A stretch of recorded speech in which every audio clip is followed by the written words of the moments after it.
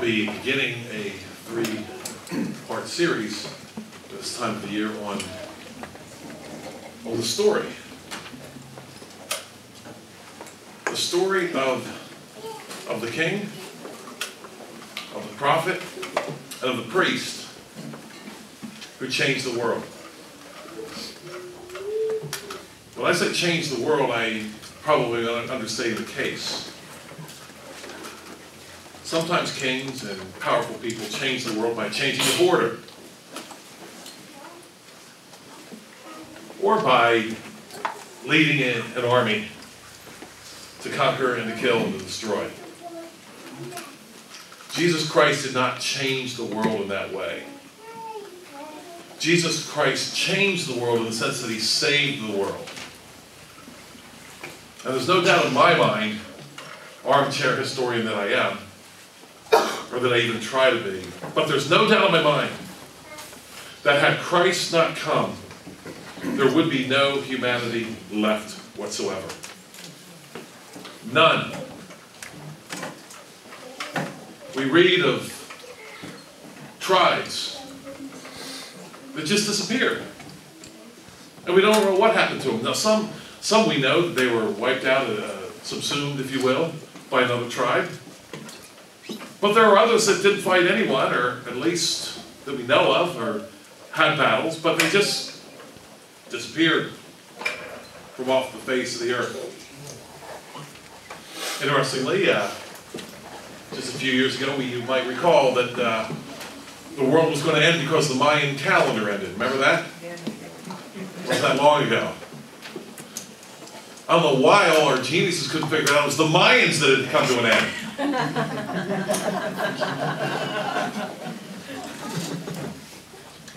And we really don't know how or why. They just did.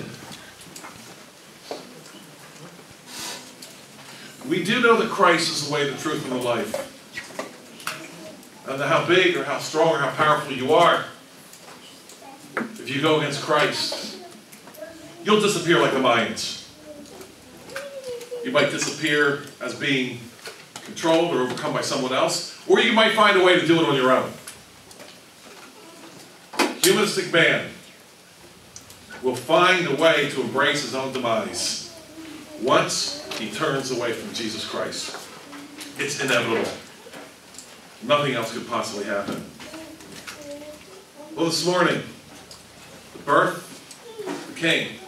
Next week, the birth of the prophet, and the week after that, the birth of the priest. The ultimate king begins life as the ultimate outcast. Think about it. He was an outcast. You'd be an outcast too if you were born in a manger. Now, I get the idyllic scenes. I get the happy manger scenes, with the especially live nativity scenes, with very nicely groomed sheep, and clean hay, and all smells eliminated. But truly think about it. To be born and to be laid in a place where animals eat. Have you been around animals that eat? They slobber. And they do disgusting things and disgusting smells. And this is the way this king comes. As an outcast of outcasts, for Pete's sake. He can't even find a room in the outer portions of the inn. And Alfred Edersheim tells us that was one of the things that made Jerusalem famous. Alfred Edersheim, The Life and Times of Jesus the Messiah. If you can't afford the book, it's a free PDF download nowadays. Probably the premier book on what Christ walked into, or what he was born into. I certainly highly recommend it. Alfred Edersheim was a believing man who apparently came from a Jewish background, loved Christ. Points out that Jerusalem was known for its hospitality. It's one of the hallmarks of Jerusalem.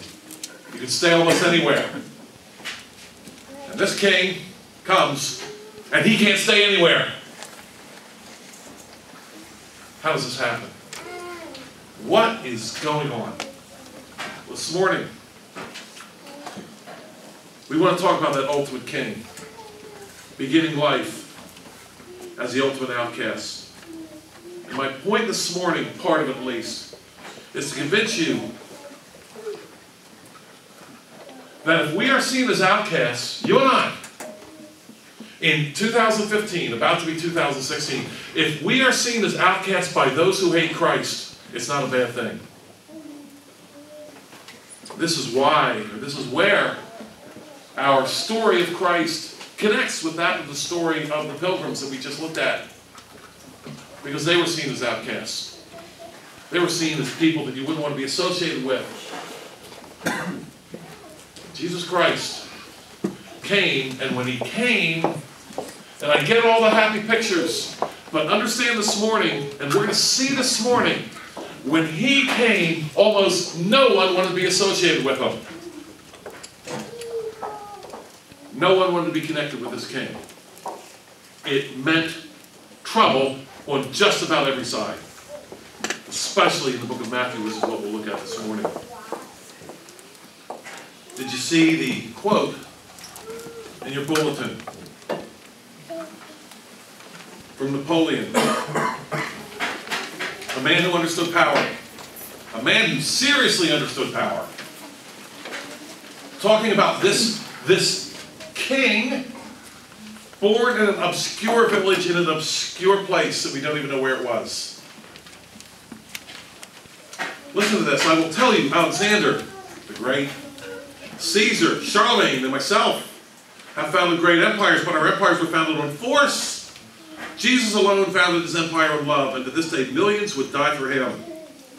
I think I understand something of human nature, and I will tell you, all these were men, and I am a man. Jesus Christ was more than man. And when Napoleon says there, he says he thinks he understands something of human nature. If you've studied Napoleon, as I briefly have, that's an understatement. That man knew human nature.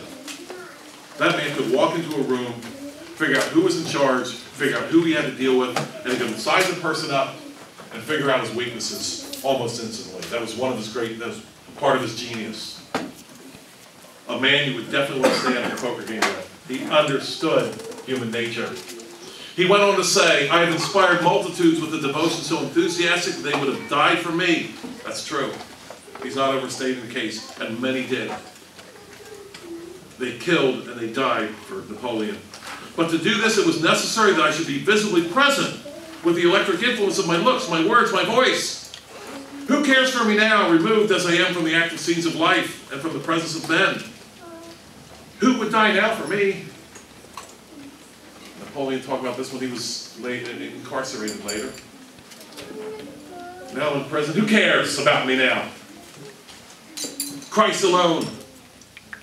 Across the chasm of 18 centuries, makes a demand which is beyond all others difficult to satisfy. He asks more than a father can demand of his child, or a bride of her spouse, or a man of his brother. He asks for the human heart. He will have it entirely to himself. He demands it unconditionally, and forthwith his demand is granted. Wonderful. In defiance of time and space, the soul of man with all its powers and faculties becomes an annexation of the empire of Christ. This phenomenon is unaccountable. It is altogether beyond the scope of man's creative powers. Time, he concludes. The great destroyer is powerless to extinguish this sacred flame. This is what strikes me most. This is what proves to me quite convincingly that Jesus Christ is God. Indeed, how can it be that one born so obscurely, so insignificantly, can have this great influence, this great amount of time from the time he left?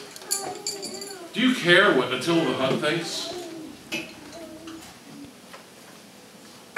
Do you care what Alexander thinks? Does one thing in your life change today because you think that perhaps Julius Caesar might be looking over your shoulder. They're removed. They're moved by time, space, geography. But Jesus Christ still is that great axe head to this day. To this day, he splits everything. You come down with Christ and you go one side or the other. You don't sit on the fence. He will have you as his friend or he will have you as his enemy, but he will have you. This is the Cain that was born in obscurity. Let's turn, not to Matthew chapter 1 and 2, but I want to turn to Matthew chapter 12 as we start.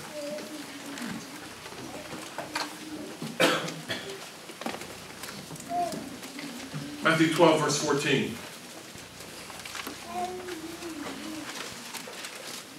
Matthew 12, a critical passage in Matthew. It's when Christ is officially rejected by those who should have accepted him first. Then the Pharisees went out and plotted against him, how they might destroy him. But when Jesus knew it, he withdrew from there, and great multitudes followed him, and he healed them all. Yet he warned them not to make him known, that it might be fulfilled, which was spoken by Isaiah the prophet, saying, this is what we just read, we'll read it again. Behold my servant whom I have chosen, my beloved in whom my soul is well pleased. I will put my spirit upon him. He will declare justice to the Gentiles. He will not quarrel nor cry out, nor will anyone hear his voice in the streets. A bruised reed he will not break, and smoking flax he will not quench, till he sends forth justice to victory, and in his name Gentiles will trust. We see that he sends justice to victory. Isn't that what kings are supposed to do? What good is a king that cannot or will not send justice to victory? If a king is all victory, no justice, he is a threat and an active danger. But if he is all justice and no victory, then he is irrelevant and an active distraction and a false hope. But who is this king and how does he come to us? You see, from Isaiah there, he comes small, almost unnoticeable. And they even say that he won't even cry out in the streets. He won't have his entourage going before him. He'll do wonder. It's what he will do. Not so much about what he says. And he will send justice to victory, and in his name the Gentiles will trust. This is a great king, not just over Israel, not just over a piece of land in the Middle East. This is a king who will conquer and who will be worshipped by the entire earth. This king, this Christ. What did he walk into? How did he come to us? Jimmy and Carol Owens asked the question, how should a king come? And they answer it, even a child knows the answer, of course, in a coach of gold with a pure white horse. In a beautiful city, the prime of the day. And the trumpets should cry, the crowds make way. The flags fly high in the morning sun, the people all cheer for the sovereign one. And everyone knows this is the way that it's done. That's the way the king should come.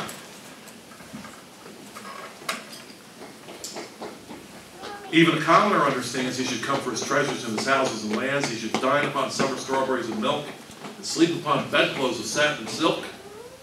I think Jimmy and Carol Owens have watched a couple of Disney movies here. And high in the hills, castles should glow. The lights of the city like jewels below, and everyone knows the way that it's done. That's the way that a king should come. But how did this king come? The answer, with a little bit of imagination, I suppose. A star-filled night into Bethlehem rode a weary woman and a worried man.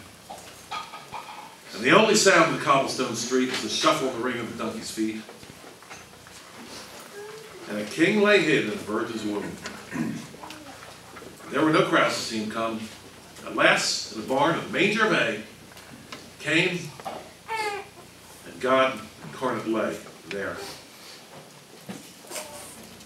The writer Matthew is concerned to let us know that he is presenting a king. Matthew, for example, mentions David more than any other gospel writer, 15 times altogether. The other gospel writers combined mention David 19 times, just 4 times more. If you want to know the argument that this is a king that came, Matthew is where you want to go. So let's go back to Matthew.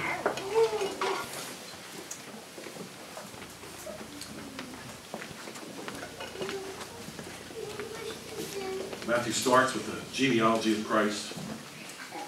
And he ends in verse 12 by saying, so all the generations from Abraham to David are 14 generations.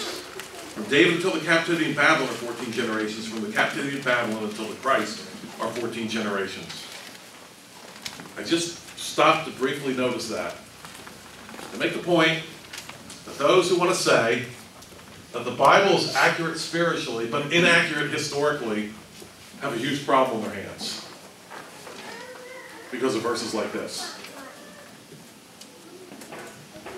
Because right after this, in verse 23, look at it. Behold, the virgin shall be with child and bear a son, and shall call his name Emmanuel. You mean to tell me that Matthew can get it right about a virgin bearing a son and can't get it right about the generations? No. Once you attack the scriptures historically, you attack them every other way. Well, let's look at chapter 2 and see what this outcast does to people. See how comfortable everyone was. Now after Jesus was born in Bethlehem of Judea in the days of Herod the king, behold, wise men from the east came to Jerusalem, saying, where is he who is born king of the Jews? For we have seen the star in the east and have come to worship him. When Herod the king heard this, he was troubled, and all Jerusalem with him. And when he had gathered all the chief priests and scribes of the people together, he inquired of them where Christ was to be born. So they said to him, in Bethlehem of Judea, for thus it was written by the prophet, but you, Bethlehem, in the land of Judah, are not the least among the rulers of Judah, for out of you shall come a ruler who will shepherd my people Israel. Then Herod, when he had secretly called the wise men, determined from them what time the star appeared. And he sent them to Bethlehem and said, go and search carefully for the young child, and when you have found him, bring back word to me that I may come and worship him also. When they had heard the king, they departed, and behold, the star which they had seen in the east went before them, till it came and stood over where the young child was. When they saw the star, they rejoiced with exceeding great joy, and when they had come into the house, they saw the young child with Mary his mother, and fell down and worshipped him. And when they had opened their treasures, they presented gifts to him, gold, frankincense, and myrrh. Then being divinely warned in a dream that they should not return to Herod, they departed for their own country another way. Now when they had departed, behold, an angel of the Lord appeared to Joseph in a dream, saying, arise, take the young child and his mother, flee to Egypt, and stay there until I bring you word. For Herod will seek the young child to destroy him. When he arose, he took the young child and his mother by night and departed for Egypt, and was there until the death of Herod, that it might be fulfilled, which was spoken by the Lord through the prophet, saying, out of Egypt I called my son. Then Herod, when he saw that he was deceived by the wise men, was exceedingly angry. And he sent forth and put to death all the male children who were in Bethlehem and all its districts, from 2 years old and under, according to the time which he determined from the wise men. Then was fulfilled what was spoken by Jeremiah the prophet, saying, a voice was heard in Ramah, lamentation and weeping and great mourning. Rachel, weeping for her children, refusing to be comforted, because they are no more. Now when Herod was dead, behold, an angel of the Lord appeared in a dream to Joseph, saying, in Egypt, saying, arise, take the young child and his mother, and go to the land of Israel, for those who sought the young child's life are dead. Then he arose, took the young child and his mother, and came into the land of Israel. But when he heard that Archelaus was reigning over Judea instead of his father Herod, he was afraid to go there, and being warned by God in a dream, he turned aside into the region of Galilee. And he came and dwelt in a city called Nazareth, that it might be fulfilled, which was spoken by the prophets, he shall be called a Nazarene. This story of the birth of this king really starts with and is quite intertwined with the story of another king. That king being Herod. Herod was a great king. Let's not underestimate what he was capable of doing. And in fact, what he did. And in order to understand what Christ came to, we have to understand this man Herod. We look at a man who was so threatened by a baby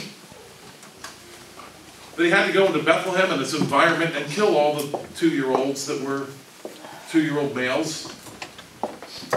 And we look and say, isn't that terrible? But I want to tell you something. For Herod, that was just another day at the office. That's what he did. I still remember, as a very young child, my mother reading this story to us out of the Bible. Made quite an impression on me. I had been very young. I have 2 younger brothers. One 10 years younger. He would have been born at the time, but 2 younger sisters, I believe, at the time. I can't remember how young I was. And my mother read this to us. And she said, you know, if this would happen today, she said I had my younger brother, he was 16 months younger than I was. His name was John. Is John. And my mother looked at us and said, okay, if this happened today, she said they wouldn't kill Joel, but they would kill John. Kind of brought it home. Who was this man? Herod. And what was he ruling over?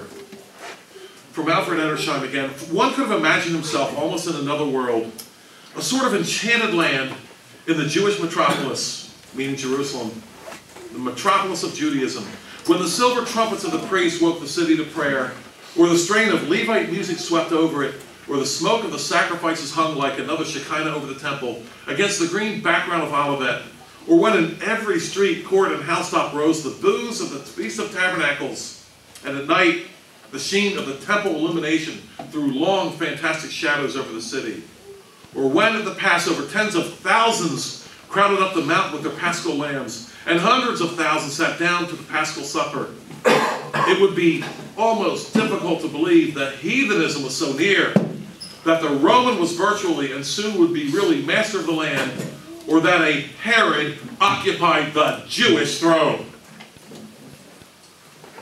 The Jewish throne. This is not David. This is not Joshua. This is Herod. Yet there he was, the pride of his power, and the reckless cruelty of his ever-watchful tyranny. Everywhere was his mark. Temples to the gods and to Caesar, magnificent and magnificently adorned. Outside Palestine and its non-Jewish cities, towns rebuilt. And Edersheim goes on to mention town and fortress after fortress that Herod himself had built. Not by with his own hands. But he was a master designer. And he was a military man. And he was a man that would, and we're going to talk about him later like this, he was a man that would be very popular today. He knew how to compromise, and he knew how to find out where the power was, and he knew how to get into the parade and run up faster than everybody else and get in the lead. He was a master politician, the kind that we honor today. Yes, I'm talking about Herod. He built towns, he built castles, he built fortresses, and of all the ones that Edersheim mentions, there's one that lasts today, it still exists today, and then of course is Masada, there in the Middle East. It seems almost incredible that a Herod should have reared the temple, and yet we can understand his motives. Remember what the temple was called, my friends? Remember what they called it? They called it Herod's temple. It's an amazing time. You worship in Herod's temple. And it is said that Herod's temple outshone Solomon's. That a Herod should have reared the temple, and yet we can understand his motives. Jewish tradition had it that a rabbi had advised him in this manner to conciliate the people, or else thereby to expiate the slaughter of so many rabbis. Apparently, some rabbis had stood up to Herod, and Herod did what Herod did. He killed them all. But then he was sort of put out with the people, with the Jewish people. So in order to placate them, he built them a temple. He was a great builder after a while. After all, built things all over the place, built him a temple. Probably a desire to gain popularity and superstition may alike have contributed, as also the wish to gratify his love for splendor and building. At the same time, he may have wished to show himself a better Jew than the rabble of Pharisees and rabbis who perpetually would cast it in his teeth that he was an Idumean. He was not a real Jew. Whatever his origin, he was, Edersheim goes on to say, he was a true king of the Jews. As great or greater than Solomon himself. How do you think an announcement from people from the East that traveled a long way in a great caravan, how do you think that announcement would settle on a guy like this? Let's take a look at this Herod. This is from biblicalarchaeology.org by Gordon France. Who was he? Well, Herod continued to purge rival families. He eliminated his brother-in-law, Aristobulus, who was at that time an 18-year-old high priest. An 18-year-old high priest. By the way, guess who made him an 18-year-old high priest? Actually didn't make him an 18-year-old high priest. He made him a 17-year-old high priest. Herod himself. He was drowned, Aristobulus was, by Herod's men in the swimming pool of the Winter Palace in Jericho because Herod thought the Romans would favor him as a ruler instead of Herod. He had his mother-in-law, Alexandra, executed in 28 BC. He killed his second wife, Miriam. She was his beloved Hasmonean bride, whom he loved to death. Around 20 BC, Herod remitted 1/3 of the people's taxes in order to curry favor with them. However, he did set up an internal spy network and eliminated people suspected of revolt. He also had 3 of his sons killed. The first 2, Alexander and Aristobulus, the sons of Miriam, were strangled. That's a different Aristobulus. He got killed so many people, started to kill people with the same name. Hard to keep them straight.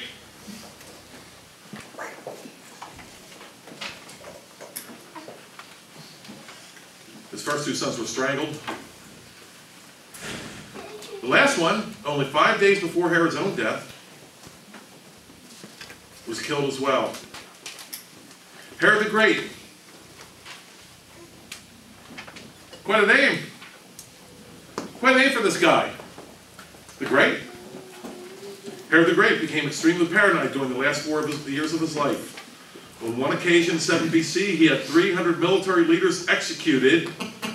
On another, he had a number of Pharisees executed in the same year after it was revealed that they predicted to his wife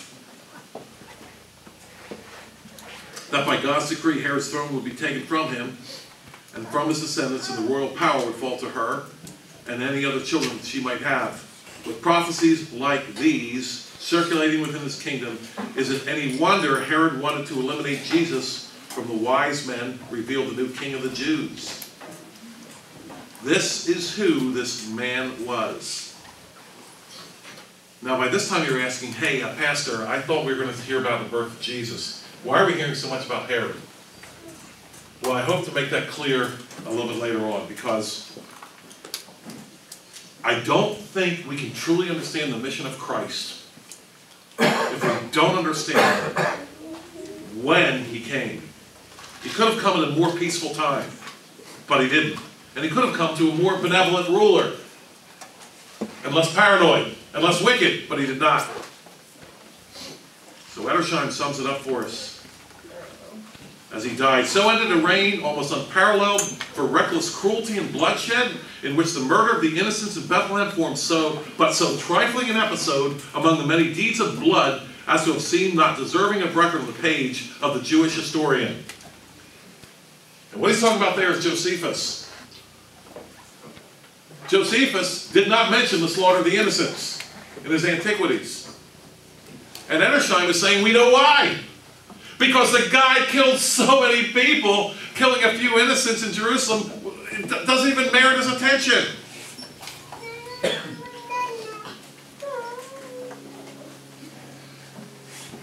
We can understand the feelings, Edersheim goes on to say, of the people towards such a king. They hated him. They detested his semi-heathen reign. They abhorred his deeds of cruelty. The king has surrounded himself with foreign counselors and was protected by foreign mercenaries from Thracia, Germany, and Gaul, modern-day Germany and France. So long as he lived, this is Herod now. So long as he lived, no woman's honor was safe, no man's life secure. An army of all-powerful spies pervaded Jerusalem. Nay, the king himself was said to stoop to that office himself. If private enmity led to denunciation, the torture would extract any confession from even the most innocent. This is the one who would react when the king, the real king, was born. Now here's what we want to talk about this morning. Here's what we must understand. And if it seems like we're coming against an idyllic picture of Christ being born, we are this morning. Because in Matthew's gospel, there's almost nothing idyllic. There's almost nothing calm. There's almost no one that's confirmed in their present status and told, just keep going, everything's going to be okay, it's all wonderful now. We do have other pictures like that, certainly in Luke, but not in Matthew. Because there's a king coming, and this king is going to send forth justice into victory. And if you're a person who is not into justice, you're going to have a problem with this king. Let's look at the problems this king creates. Joseph and Mary. Seriously inconvenienced. Were they not? Just cruise on down to Bethlehem. First of all, the inconvenience started with the, we see in Luke, with the tax that was laid on people. I have enough trouble paying taxes, or my wife does the bookkeeping there. It's hard enough to pay it from your own living room or office or whatever. Can you imagine getting on a donkey and traveling? Miles on miles with a pregnant wife just to pay your taxes. This king is upsetting people. And it starts really with Mary and Joseph, but doesn't end there. How about this?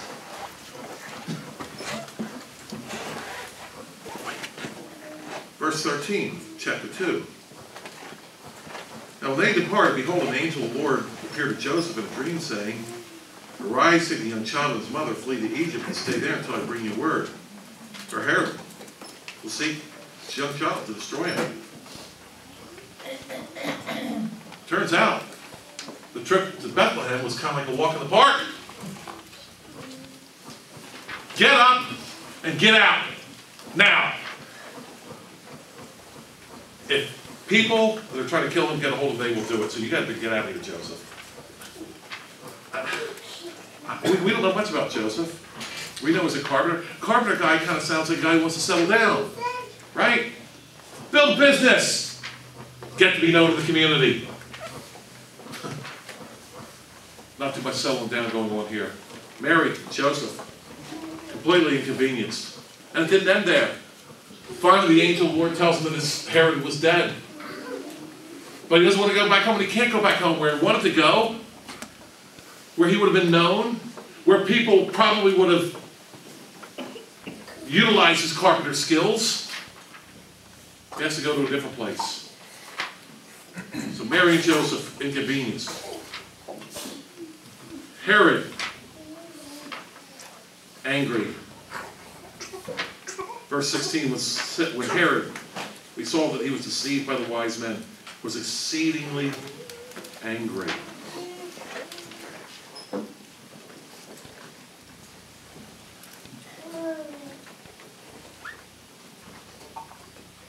The Jewish ecclesiastical leadership, scared out of their minds. If you and I had been living then, we've been thinking every day about how to placate and how to keep happy this guy, this beast on the throne named Herod. That would consume you every day. And when he became angry, one thing happened. People were killed. People always died when Herod got upset. So you'd be thinking about it all the time. How can we keep myself safe from this animal? And so we see why. Verse 3. When Herod the king heard this, he was troubled, and all Jerusalem with him. Do you get it now? We've been waiting for the Messiah for all these years, hundreds of years, and now he's here. And he's nothing but trouble.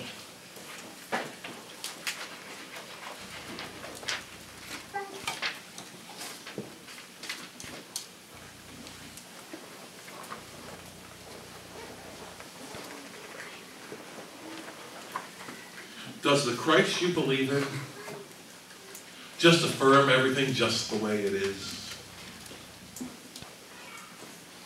If that's the Christ you believe, you better check the Christ you believe.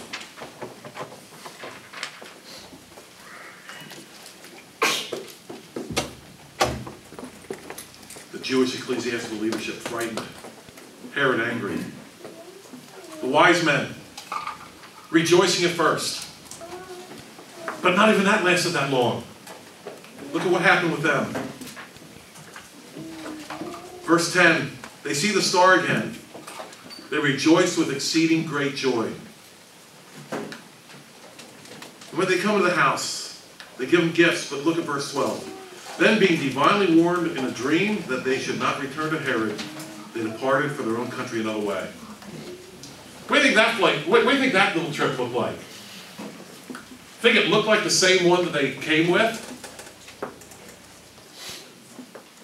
We don't know this, but I'm kind of thinking that they were divinely warned in a dream, that it was at night. And says, that being divinely warned in a dream that they should not return to Herod. It appears, I can't really prove it, but it appears as if they all had the same dream. They had the dream. Probably at night.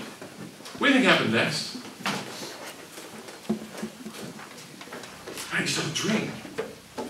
What was it?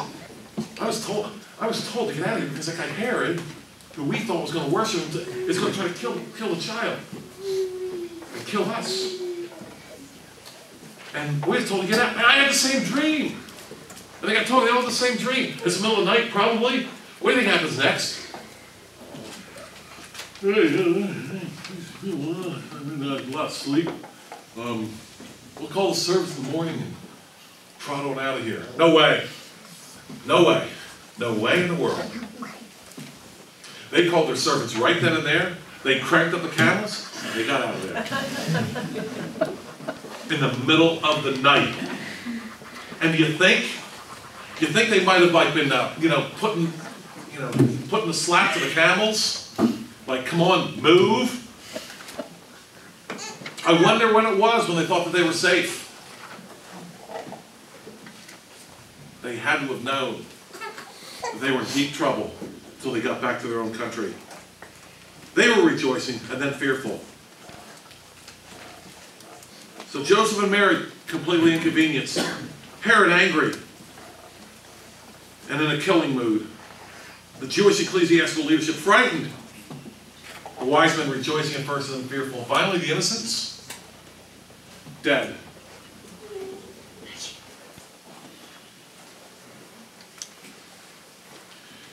Who is this king that causes this kind of trouble? It comes when he comes. And that's what we want to turn to here as we wrap up this morning.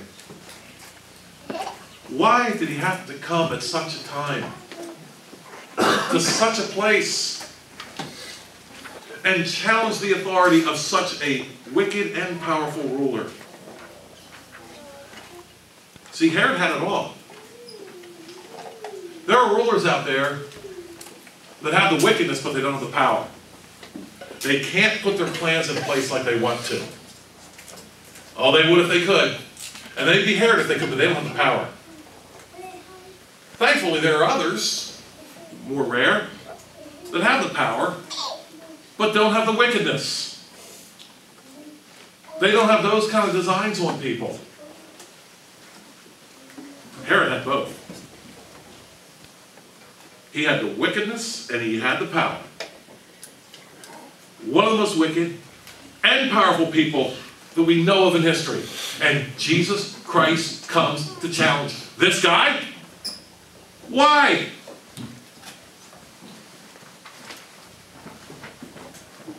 Four things about Herod that you need to know. First of all, as we apply this, Herod represents Adam all grown up.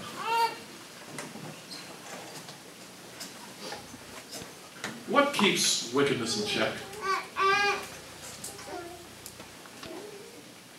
What kept Adam in check? Adam had no army. He had no history. He had no powers of intimidation. Herod had all these things. But what happens to wicked, vile man when he gets power? He looks like Adam, all grown up. Can't wait to destroy and go against what God has done. When Adam gets power, he looks like Herod. Secondly, Herod represents all of us if we had what Herod had. He had power. He had money.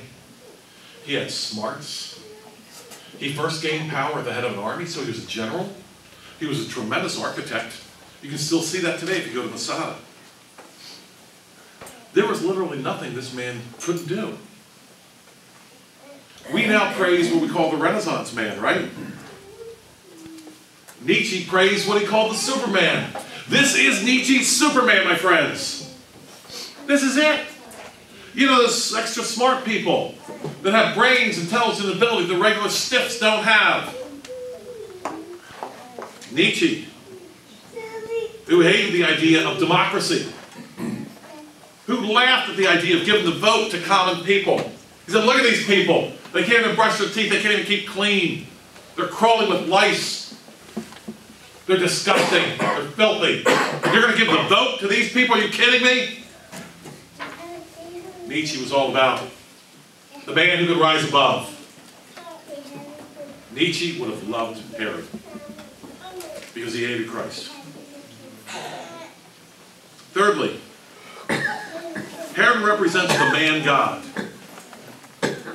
And this is where we see the clash. Herod was the ultimate man who thought he was God and wanted to be God. This is what it looks like, my friends. And Herod also shows us that the God-man will always be offensive to the man-God. Think about this. We have it in our heads today that Jesus just kind of floated around from campfire to campfire and place to place and house to house. And everybody just felt better as they could identify that halo over his head. Well, think about this, my friends. Think about how he came and just caused problems wherever he went. And he caused the biggest problems to the most wicked people. Think about it. Herod was a wicked man. And you know what? Those Pharisees, those scribes and leaders in Jerusalem, weren't so great themselves. Because instead of embracing the Messiah now, they were troubled. Like, not now. Not here. This is the worst time if he was really the Messiah. He wouldn't be coming now. You see, my friends, listen to me, please. This time that we live in, when we as Christians are not supposed to be offensive, do you understand that Jesus Christ was offensive before he could even talk? He offended everyone, and he offended most of the man God. And please understand, we live in a time when every little man is his own God. That's what political correctness really is all about, is it not? Can't offend the little gods running around. And Jesus Christ offended this man, and he couldn't even talk. Jesus Christ living and breathing is an offense to all the little man gods running around out there. And if you think you can get along with the little man gods and get along with Christ at the same time, you're mistaken. You're going to have to make a choice.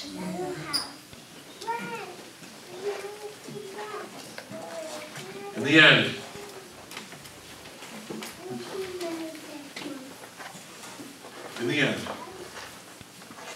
the man God and the God man are locked in bitter conflict. And one will clear the field of the other. In history, this God man, this king, his authority does not stop with his crucifixion and resurrection and ascension. Did you know that? Look at the authority he has here. It's an amazing thing. Herod understood who this God-man was, probably better than most.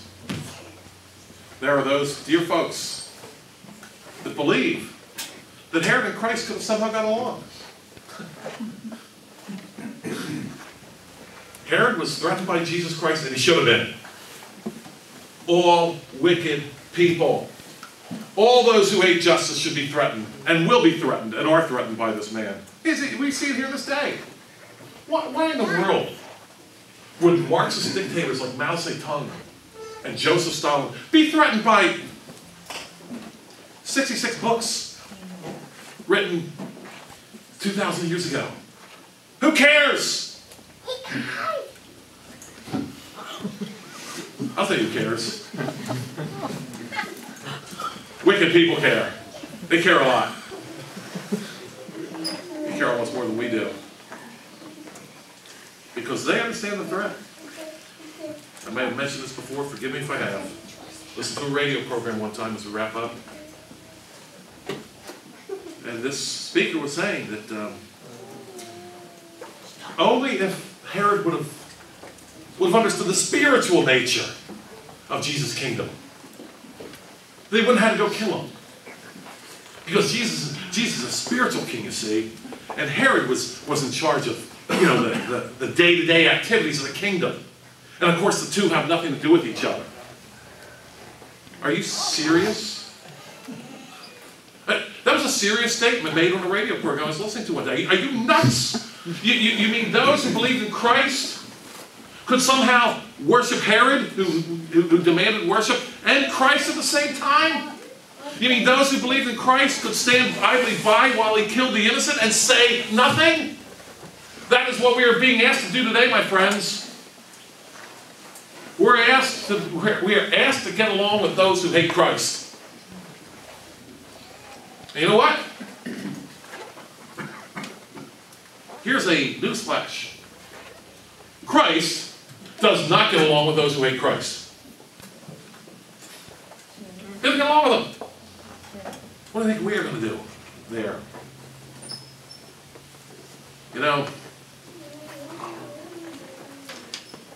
Christ could have come at an easier time, but you know what?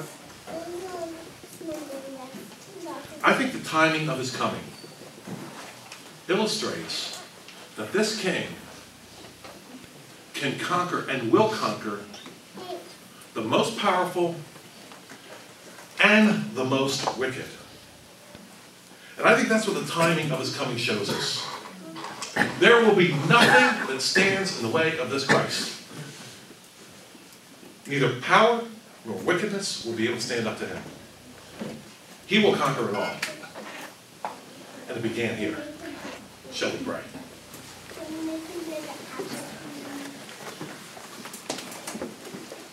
May we love this king. This king that he will turn justice into victory. He will destroy his enemies. And he will protect his people. And those that are war with him will go down to inglorious defeat. Oh Lord God, may our allegiance be to this king. And may all other allegiances fade by the side of the road and in the dustbin of history compared to this great king. May we embrace this king. May we understand that this king will not leave us comfortable necessarily or not change us. But may we love this great king. The great king who became the great priest. Not only rules us, but saves us from our sins. It's in Christ's name we pray. Amen.